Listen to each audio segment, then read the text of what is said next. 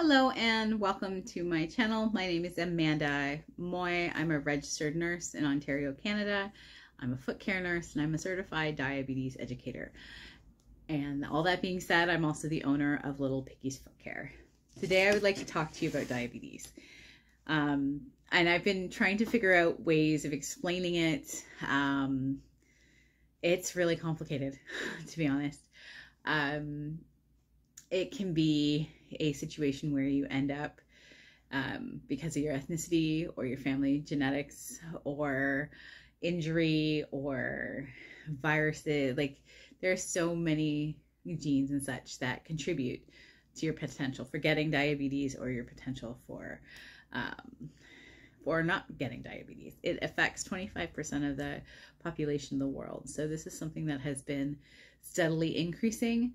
But the really great part is that we've had some incredible ways of managing it. And it's now, instead of being a death sentence, it is, people can live a very, very good, full, long life with it, which is just incredible. So diabetes in its simplest form that I can think of is the presence of something called hyperglycemia, which means high blood sugar. For whatever reason, your body no longer is utilizing the insulin it has. It's become resistant to it. It doesn't have enough. Your pancreas has been somehow injured and is no longer producing it. And it is a vital part of the metabolism of carbohydrates. And so if it's not available, if insulin's not available, the sugar has nowhere else to go. It stays in the blood, because insulin is what helps it get to, I like to think of it as it opens the doors to the cell and lets the sugar or the carbohydrate in to allow that cell to function properly and utilize that energy. If it doesn't have that, then you feel sluggish and tired, and your muscles are, and you're losing weight, but you're feeling terrible. The symptoms of diabetes are things like,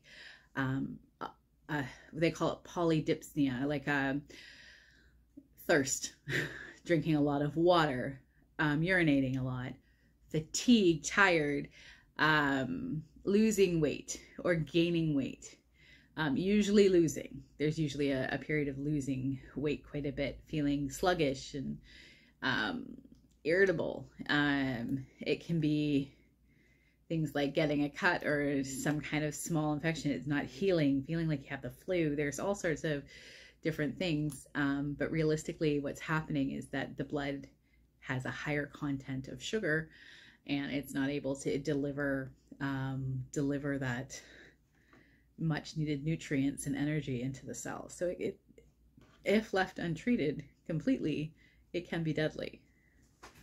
So one of the complications and something that is often present in diabetes is something called neuropathy. And that is something that we as foot care nurses and foot care professionals deal with on a regular basis. And this neuropathy plus a bunch of other reasons can inevitably lead to amputation. So we're going to go back to the high blood sugar. If you know that you have diabetes, there is multiple ways of treating it, whether that be getting insulin or getting an agent that is going to help your body use the insulin it still has, or help to get rid of the blood sugar through the kidneys, or there's a whole bunch of different agents that are available right now, which when I started nursing, we didn't have all of them. And it's just incredible to think how far we've come. So, signs and symptoms of neuropathy is kind of your feet and your hands tingly, numb. I've heard people say that they feel like they're walking on a block, walking on cotton, pins and needles, like you're walking on thumbtacks. Just trying to think. Sometimes it just doesn't feel. And that can be quite dangerous, because what neuropathy actually is the deadening of nerves. So we rely on nerves in our feet to tell us what kind of terrain we're on, if there's anything sharp on the ground. It's our way of feeling. We can feel so many things through our feet. And if we don't, if they're not if the nerves are not getting nourished, they die off, and we might not be aware of it. So because of the high blood sugar, I like to think of it as roots of a tree. Okay, I even drew out a little bit of it. I don't know if you can see that, but just down here, right? Like you've got the roots. So you've got the higher, so when the sugar is in the blood, it makes it a bit more thick, right? The blood is thick, and so it can't get down to the finer capillaries and the nerve endings that are in our fingertips and on our toes and in our feet. So without that nourishment of the blood and the lack of insulin, they just don't get it. It does not get it. Your feet feel cold. They are achy, or they're not the greatest. You get tired from walking faster. So the best way that we can, the signs and symptoms of neuropathy are things like the way your foot feels. And I spoke of that before. Dry skin, nail changes. Sometimes the foot can actually change its structure. The toes can claw and bend and create this really high arch, which makes that foot less flexible, which can be really challenging when you're trying to fit shoes to it, and so on and so forth. Ulcers can happen, calluses, because of that. Because of the structural changes of the foot, it can cause the weight to be redistributed, and it can cause friction and challenges in your shoes and cause calluses and dry spots. It increases your risk of ulcerations, and then it decreases your it increases your healing time as well. Sometimes you get chronic wounds that won't heal because they don't get that nourishment, right, from that blood sugar.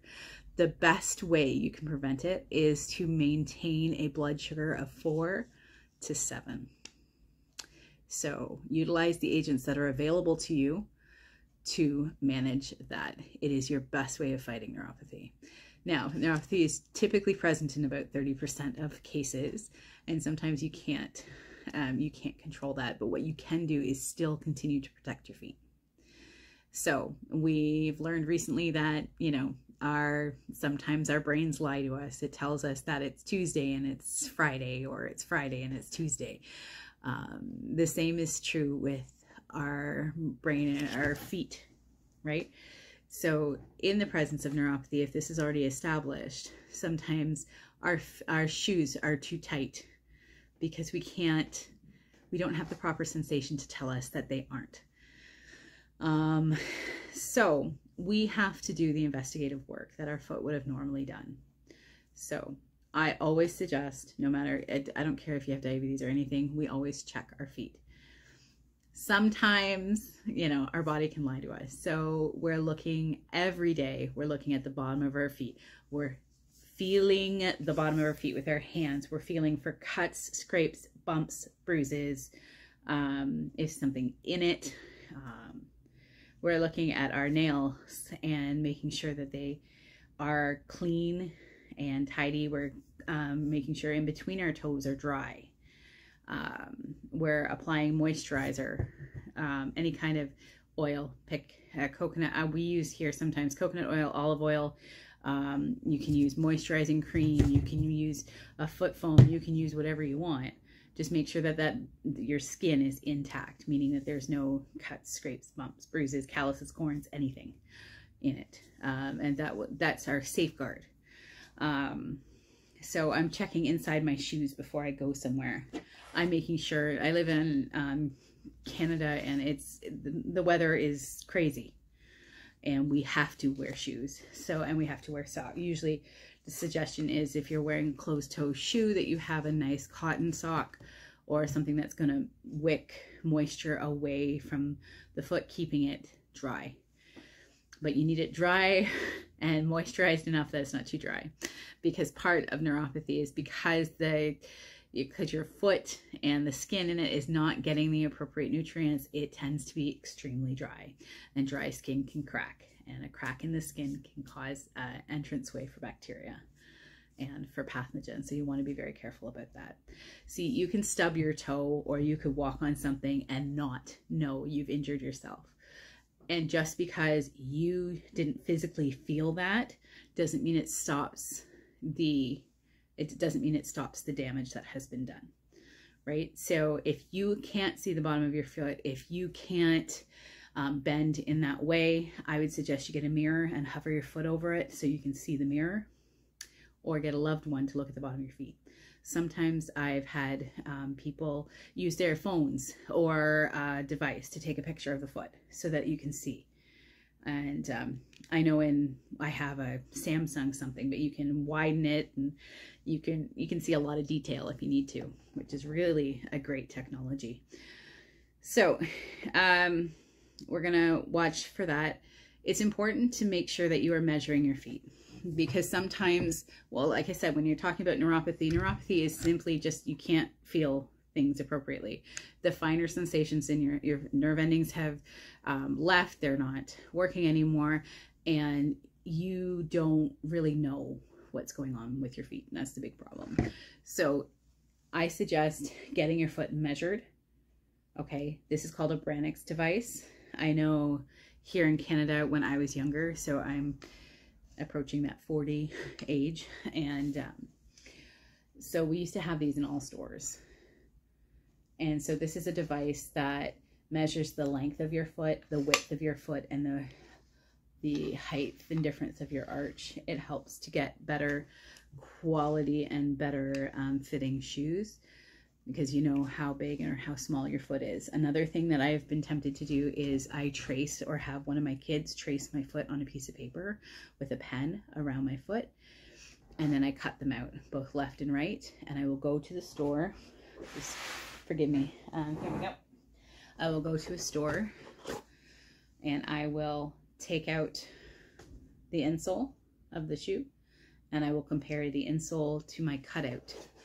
And if the cutout is over the toes at all, like if the piece of paper that I've used, I usually use a white piece of paper, if there's any over, it means that it won't, your foot will not fit in this shoe. So that is something to consider. You want to make sure that you are inspecting your shoe daily before you leave.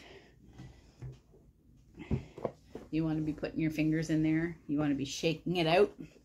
You want to be looking at the bottom to see if there's anything stuck in the sole of the shoe. You want to look at the wear and tear of the shoe. I have another shoe here, sorry again.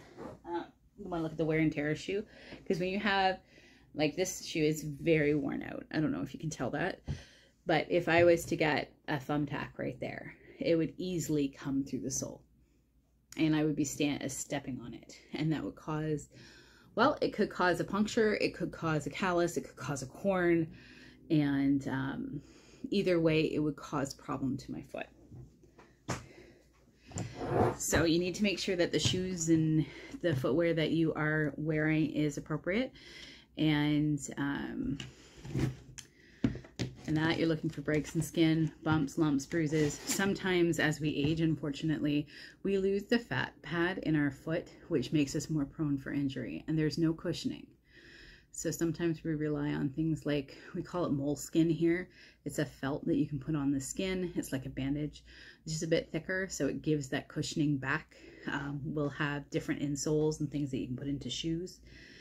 When you're talking about walking barefoot, you need to, if you're walking barefoot, you need to know your environment that you're walking on, because again, the risk of you stepping on something and not knowing is very, very, very high. Typically we say to wear shoes at all times, because that reduces the risk here. I know some people that will literally wear their shoe until they're in their bed, then take the shoe off, and just to reduce the risk of causing harm to themselves. And I know the beds here, they have these terrible metal wheels that are very easy to stub your toe on, and in the middle of the night, then inevitably it ends up happening. So, and that shoe being on there is a protective, you're protecting that area. If you end up seeing that you have a break in the skin in any way, a blister, any other type of challenge, you need to get it looked at immediately. So take yourself over, it doesn't matter how small it is, to a foot care professional, a podiatrist, a chiropodist, a nurse who specializes in this type of thing, just to make sure that they can monitor the progression of that wound, because it has a very high likelihood of it progressing into something that is going to require antibiotics and a care plan to make sure that that wound heals. Sometimes, especially in the presence of diabetes, you end up with things like chronic wounds. And if it's not maintained and taken care of, it can lead to something called gangrene. It can lead to various very, very serious infections that will inevitably end in amputation. So you need to make sure that they're being well monitored. So if you do need to take off your shoes, that's fine. Survey the area. Watch your lookout. Like when I'm at home, I have a high risk of diabetes, but when I'm at home, I can look and see that, you know, I've swept. I know that there's nothing on the floor, and I can trust that. When I'm walking in my backyard, I've made sure that, you know, we've raked, we've made sure that there's nothing sharp, there's no rocks, there's stuff like that that we would be aware of, and so we look, and I often will inspect my feet after if I've been walking outside barefoot. So it's important. And again, socks with shoes help reduce the risk of getting blisters unless they are open-toed sandals. And when we're talking about sandals, the best ones that we recommend have the often will have thick straps.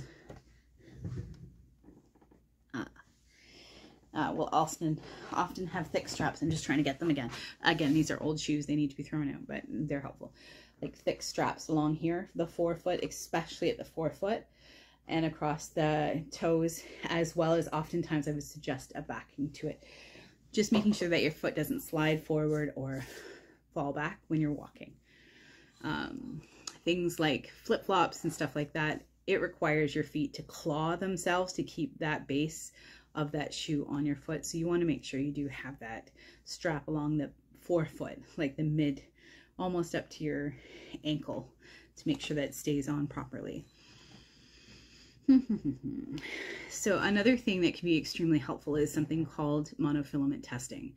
So here in Ontario, we have a whole algorithm in how to manage neuropathy. So what we do is we use something called a monofilament, which is a very fine tube, and we test places on the foot to see if people can feel that poke.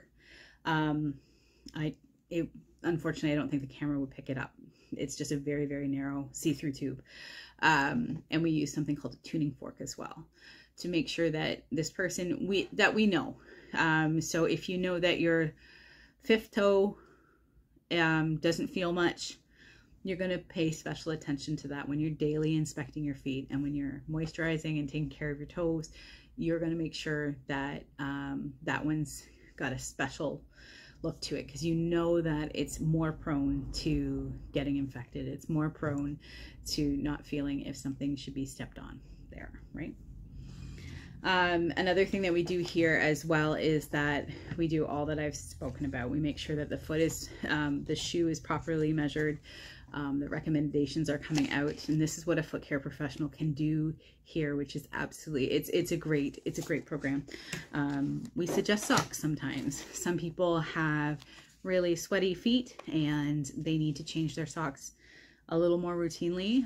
Some people are in construction boots and so on like that, where the shoe itself is extremely rigid and it's not able to bend and move with the foot.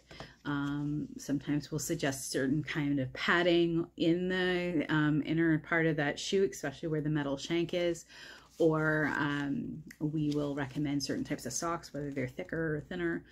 I know for a lot of people with diabetes in Ontario here, we have a company called Simcam that does these special socks that they have no binding to them. So they're really helpful because, again, the skin changes and everything, swelling is a really big part of that too. So having non-restrictive socks is also helpful. again, it just allows the fluid to kind of exchange better. And so I want to thank you very much for listening, and I hope that I would highly suggest that you find a practitioner or someone who is willing to help you with your diabetes. It's really important. I know here in Ontario, we have a lot of campaigns out right now to help prevent amputation. There's been a higher incidence of amputation during the COVID-19 quarantine and stuff. So we're just trying to catch up to that and trying to prevent amputation of anything. Oftentimes it starts with a toe, and it kind of moves on from there. Big signs that your foot is in trouble are going to be poor healing. There's a wound that will not heal. We call a chronic wound. I think it becomes a chronic wound here in about 3 months. If it doesn't heal in 3 months, we got some problems. And we often start off with different types of antibiotics or antimicrobials. Sometimes we'll use iodine and sulfur and different other things to try to promote healing and so on. Make sure your blood sugar is between 4 and 7 every time you measure it. Use the agents that you have available to you, the medications or the insulin that you have available to you, to your best advantage, right? To really maintain that target. Signs and symptoms of, sorry, I have a little bit of, I get distracted easily. So signs and symptoms of something, when something's wrong. Your foot's cold. You see the veins more prominently. It might be pale. It might have a wound that won't heal. The nail beds are going to be dusky, which means that they're bluish, grayish, pale. They're not the pink. They're not what you normally expect. They're achy. They can be swollen. They can be reddened. They might not be.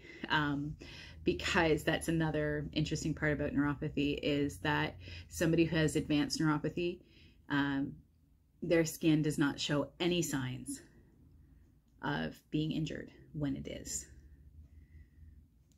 So if the digit goes a different color than normal, some digits that don't have any blood flow to them, they will go purple, a deep purple. They just look different. Something's wrong.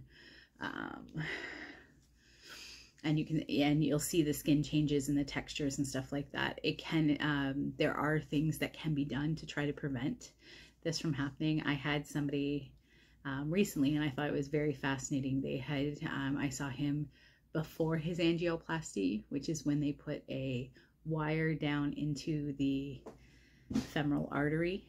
It was a femoral artery.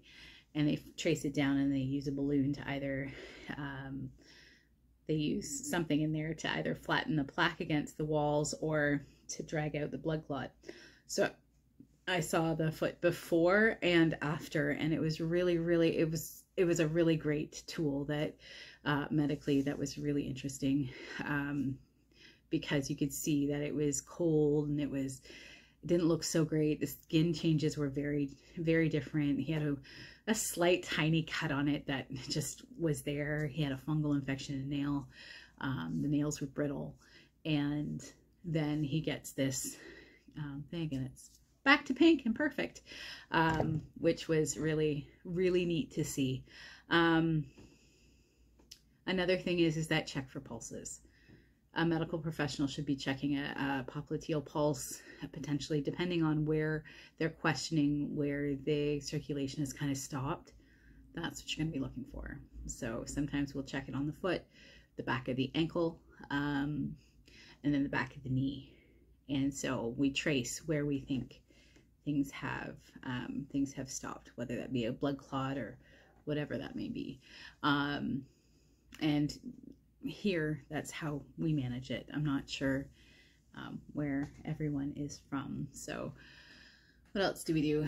Let's see, there's quite a bit. If we can't find a pulse with our fingers, we often will refer to get a Doppler, which is an ultrasound, which is just a finer tool that helps us. It's just like, just goes on the skin, and we're looking for a pulse, and we're looking for blood, that we can hear the blood flowing. Yeah, and it can be quite painful too. So We want to prevent them at all costs. So my takeaway here is to make sure that if you do have diabetes and you know that this is a challenge, to make sure that you can affect your blood sugar by bringing it down and keeping it into that 4 to 7, that magic 4 to 7 range, as much as possible. To make sure that you're inspecting your feet, inspecting your shoes, anything that goes on your feet, you're inspecting it and making sure that it doesn't have anything that can cause a bump, a bruise, a callus, which is just friction. You're making sure that your shoes are properly fitted to you, and then they're not worn out, that they're good shoes for yourself. You want to watch for breaks in the skin. And if you do have an ulceration, it's not the end of the world. It's just that you need to make sure that you're really on top of it and that you notice the change right away. So whether that become a little bit of a cut or a laceration or a blister or something like that, that you know about it, you treat it, you deal with it then. Don't wait. Don't wait. And see if there's any challenge to your circulation. If your skin is dry, make sure you're moisturizing it. If it's too moist or wet, make sure that you're changing your socks and keeping them dry. Keep dry between the toes. Inspect between the toes, because if something's going to happen, it's going to be in between those toes, and that's where it's going to all start. That if you have calluses, corns, if you can't do your foot care yourself, that you know a professional that can help you out, and that you can keep yourself as healthy as possible, and notice any nail changes, foot structure changes, or anything else like that. I want to thank you so much for being part of this. If there's any questions, I ask that you ask them so that we can answer them, make sure that we can get your feet feeling healthy and that you can walk good. So I thank you so much for viewing this presentation, and I'm going to hand this off to Anita. Take care.